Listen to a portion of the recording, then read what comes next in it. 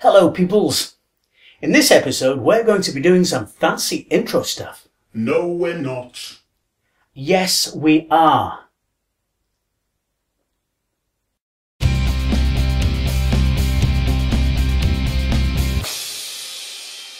Media.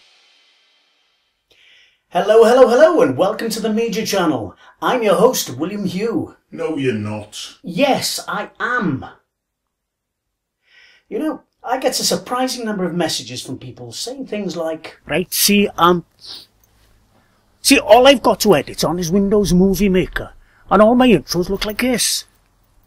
Mega Film Productions. See, is there any way I can make cool looking intros just using Windows Movie Maker? Well, mes enfants, the answer is yes. Yes, you can. No, you can't. Yes, you can. And here's how. The first thing you will need for a cool intro is a snazzy background video loop. So go to Google and search for free video loop, and you should get a ton of sites offering them. Here is one of the better known free loop sites, movietools.inf, and this is where I will get my video loop from. As you can see, there are a number of video loops right here on the front page, but the one I want is hidden away on page 4. And there it is at the top of the page, Energy Sphere. Clicking on it takes you to the download page, where you can see how the loop performs by clicking on the little image of it. And here are the download options. As I'm using Windows Movie Maker, I will obviously take the WMV option. Now don't forget to read the terms of the website. Free download sites usually like you to acknowledge their contribution in your credits in return for your clip. Now you need some cool copyright-free music. Once again, Google is your friend, and a search should yield a wealth of such sites. I'll be using the free music provided by media.co.uk. Just click on the free music tab, and the title I'm looking for, Warriors, is here.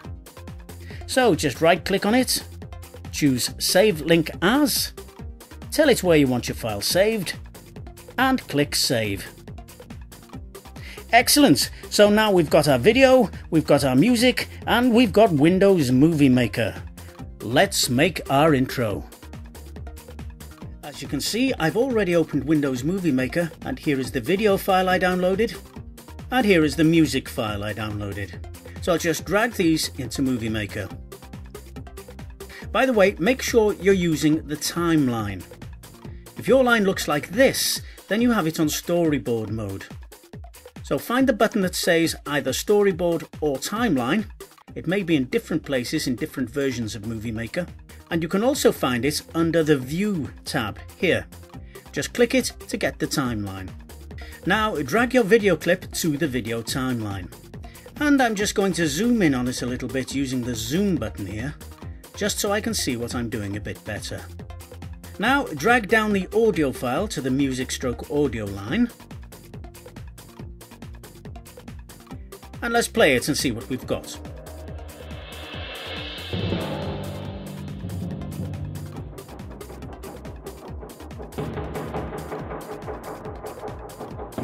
Okay, looks like a good starting base. The audio is way too long, of course, so I'm going to shorten it by placing the cursor here, then clicking on the audio clip, and then clicking the split button, which will chop the clip into 2. Then I simply right click on the unwanted bit and select delete. Gone. Now to add some titles. So click on Tools and Titles and Credits. We can add titles at the beginning, before, on, or at the end of the clip. I'm choosing the on the selected clip. As you can see, there are 2 boxes here to type your title into. You can choose to just have one box by clicking on Change the Title Animation. And as you can see, you can choose 1 line, 2 lines, credits, etc. And as you click on them, an example of how they work will appear on the preview screen.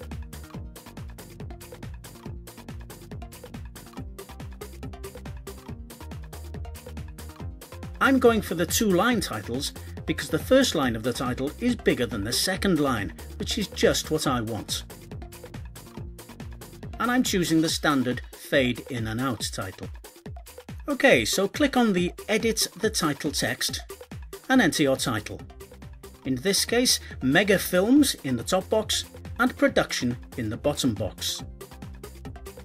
The typeface, however, leaves a lot to be desired, so I'm going to tweak it by clicking on the Change Text Fonts and Colours.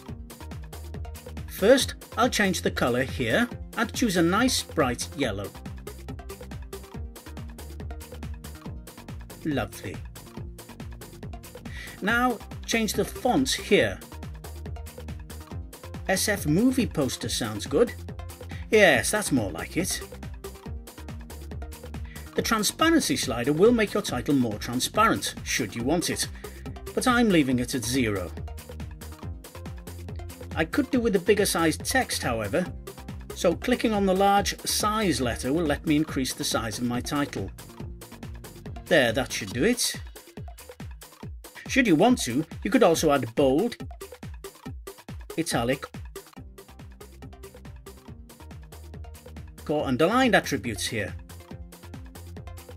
And you can change the standard alignments here. But I'll be keeping mine in the middle.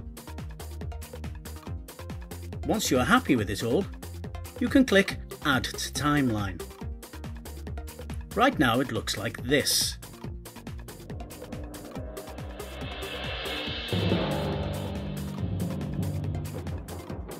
So further tweaking is needed.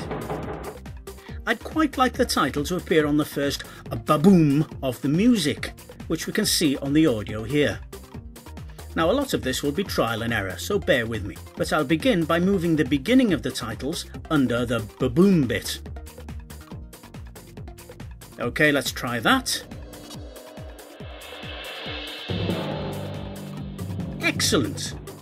It would also be nice if I could get the second title, the Productions bit, to coincide with the second quieter ba-boom.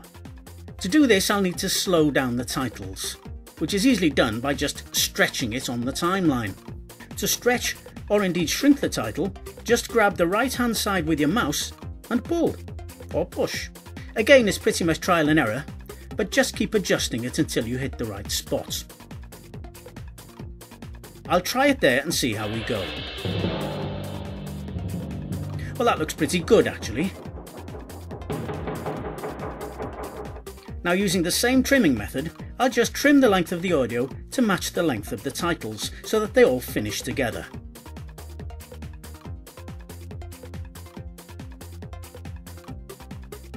Like that.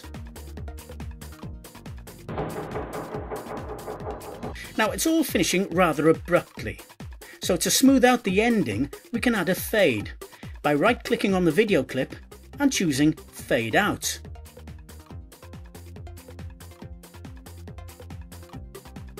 That's better. And exactly the same on the audio clip, which produces a nice smooth finish. Right, so let's see what we've got so far.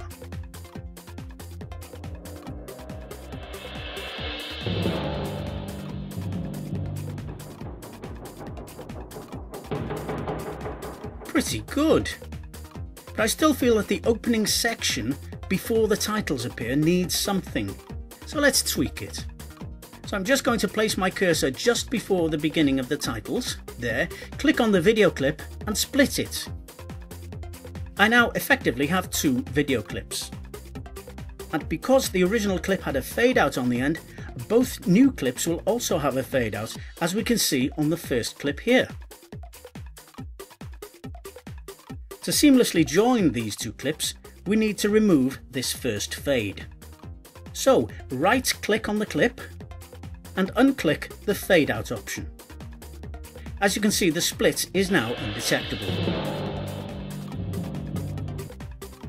Now to do something a bit more interesting with the first clip. So I click on the Tools tab, choose Effects, and I'm looking for a sort of corner zoom out. So let's have a look. This one looks about right. So I'll place my cursor on the clip so you can see the effect, and then I'll just drag and drop the effect onto the clip. Yeah, the effect isn't as big as I wanted, so I'm going to drop the effect onto the clip twice more. This will triple the effect.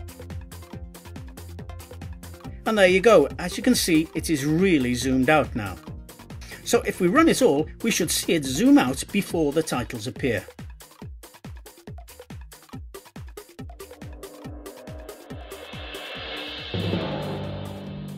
And that's that pretty much complete.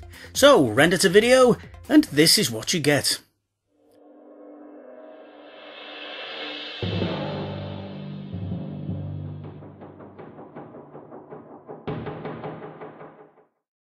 So there you go, my little ones. Get yourself onto the interwebs, download your bits and get making those intros. I am now off to Cornwall for a week's holiday. No, you're not. You're dead. I killed you, you're dead. You can't kill me. I don't really exist. I'm a fictional character. Oh, that's alright. Because this is a fictional gun. Peace. Perfect peace. And I'll see you next time on the Media Channel.